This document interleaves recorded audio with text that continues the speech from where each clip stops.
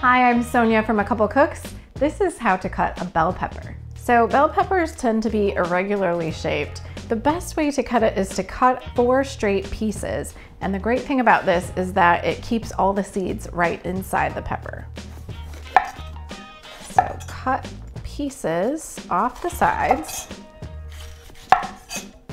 And you'll see that all the seeds have been contained in the center. So no flying seeds with this method. Then place it on its side and do straight cuts to get the bottom and the top.